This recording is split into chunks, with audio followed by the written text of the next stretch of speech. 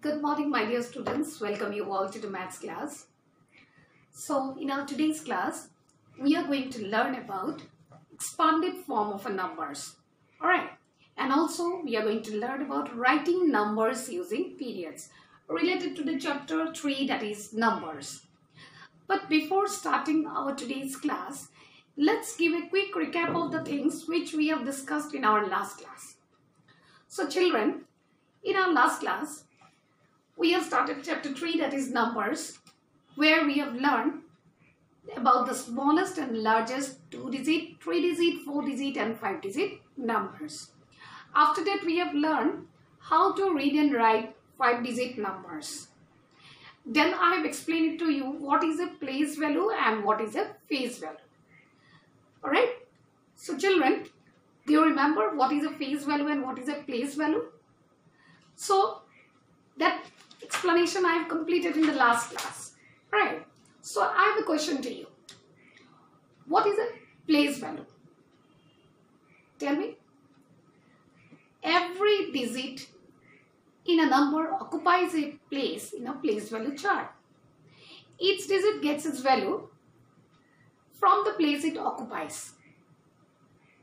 Alright. This is called a place value. What is a face value?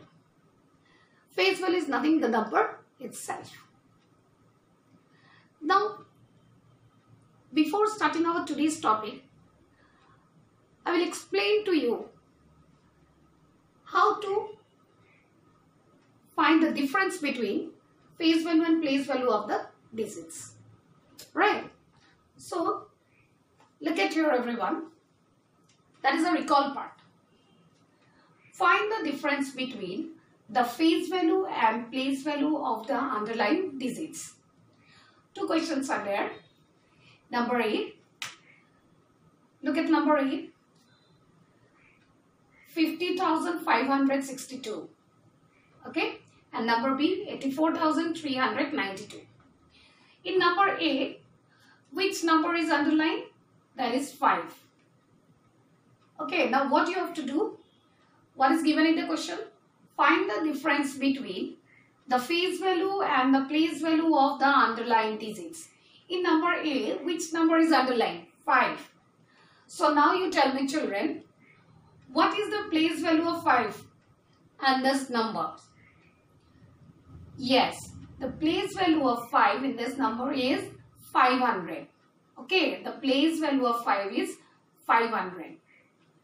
50,562. Now same number you write the face value. As I have already explained it to you, face value is the number itself. So the face value of 5 is 5. After writing place value and face value of the underlying digit, now find the difference between. Now you have to find out the difference. What is the place value of 5? 500 written. What is the face value of 5? It is 5. Now you need to find out the difference. So the difference equal to 500 minus 5. That means place value minus face value. What is the answer? Answer is 495. Clear? First you need to find out the place value of the underlying digit. Then you need to find out the face value. After that both the numbers you have to minus. You have to find out the difference. Come to number B. The number is 84,392. Which number is underlined? 3. Now what is the place value of 3? The place value of 3 is 300. See here 84,392. Place value of 3 is 300. Now what is the face value of 3? Face value of 3 is 3. Now you need to find out the difference. So difference 300 minus 3 equal to 297. Alright. So this way you need to do whenever the question is given like this. Find the difference between face value and the place value of the underlying digits. Alright.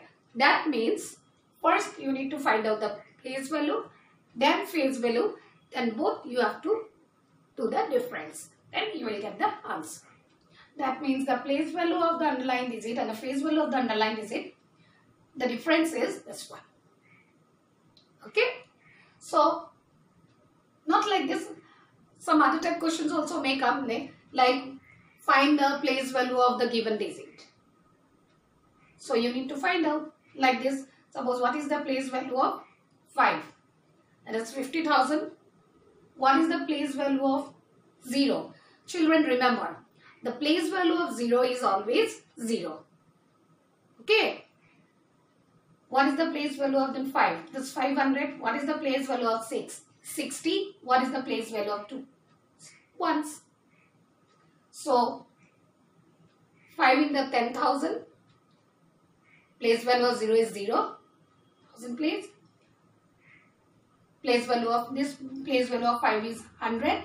Then 16 tens place, 2 in ones place. Alright. I hope it is clear to you all. Now we are going to learn about expanded form and also writing numbers using periods. Right. Now the topic is writing numbers using periods. So first of all, what are periods? We can also show a 5-digit numbers in a place value chart by dividing it into 2 parts, that is called periods.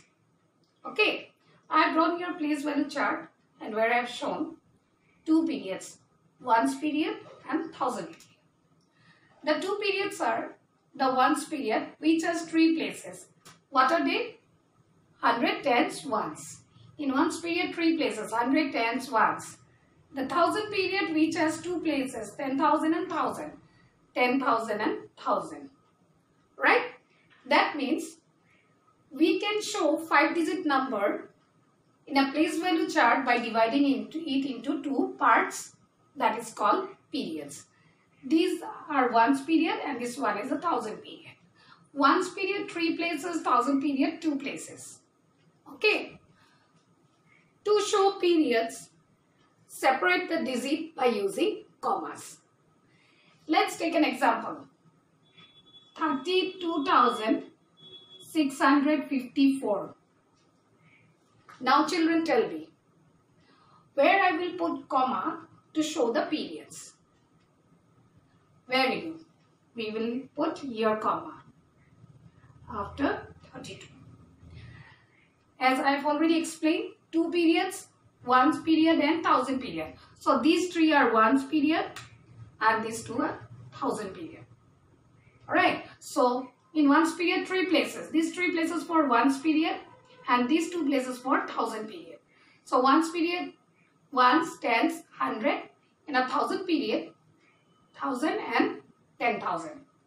These number we can write it here also to show the periods. 32,000, this is for 1000 period, 654. This is it shows ones period. So clear children? Understood what are periods? That means we can show a 5-digit number on a place value chart by dividing into 2 parts, that is called periods. And to show periods, we need to put what? Commas. Okay? And a given digit. So 2 periods are, what are the 2 periods? Ones period and 1000 periods. Ones period 3 places, ones, tens, 100. And 1000 period 2 places, 1000 and 10,000. Clear? By taking 2 more examples, you can practice at home. Now, we are going to learn expanded form of a 5-digit numbers. Now, the topic is expanded form. So, children, what is expanded form? In expanded form, we break up a number according to their place value and expand it to show the value of each digit. Right? So, what we do in expanded form? We break up a number according to their place value. Right? And expand it to show the value of each digit. So, let us take an example to understand the thing, expanded form more properly. So, the example is 25,321. This is a standard form. Okay, this is a standard form. Now, this standard form, I am going to expand it. I am going to write it in an expanded form. So, now see here, we will see the places. So break up the number according to their place value. So 2 in 10,000. So we'll write 20,000. Then 5 plus 5,000 plus 300 plus 20 plus 1. The way of writing this way is called expanded form. Expanded form. In expanded form, what we did? We break up a number according to their place value. So 2 in which place? 10,000. So 20,000. Okay, 5 in 1,000 place. 5,000. 3 in 100 place. 2 in 10's place. So 20 plus 1 in 1's place. 1. So writing this way, when we break up a number according to their place value and expand it to show the value of each digit, that is called expanded form. Right? Now, let us take an example, another example to show the expanded form. The example is 8,231. So, expand it. This is what form? Standard form. Now, let's expand it. 8,000, 8 in which place? 1,000 place. The first one I have shown you the 5-digit number example. The next one I have shown you the 4-digit number example. So 8,000 plus 200 plus 30 plus 1. So 8 in which place? 1,000 place, 2 in 100 place, 3 in 10's place, 1 in 1's place.